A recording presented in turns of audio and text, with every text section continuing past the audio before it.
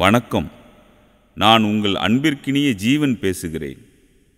ஒவ்வொரு கிராமத்திலும் ஏதாவது ஒரு மூலை முடுக்குகளிலிருந்து பாரதி ராஜா என்னும் விலாசத்தை எழுதி மடித்து தன் சட்டை பைக்குள் வைத்து கொண்டு வண்டி ஏறி வந்து கோடம்பாக்கத்தில் இறங்கிய ஆயிரக்கணக்கான அரைகுறை அறிவாளிகளில் நானும் ஒருவன். அந்த இமயத்தை எட்டுவதற்கு குறுக்கு வழியாக நான் எதையும் பயன்படுத்தவில்லை.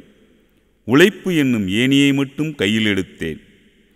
இயக்குனர் மணிரத்னம், சங்கர், ராஜீவ் மேனன், வசந்த், அகத்தியன், சேரன், பாலா, கௌதம் மேனன் உள்ளிட்ட பல இயக்குநர்களிடம் ஃபோட்டோகிராஃபராக பணியாற்றினேன்.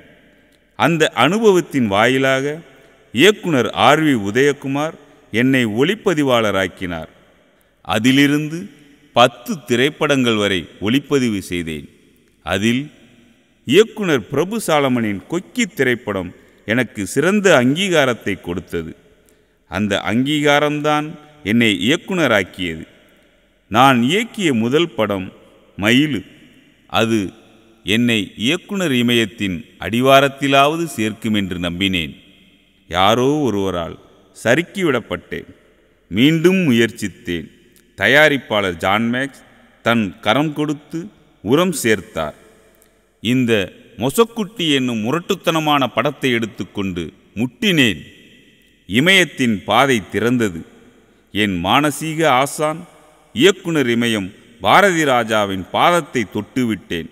இன்று அவர் பாதத்தை தொட்டுவிட்ட நான் அவர் இதயத்தையும் தொடுவேன்.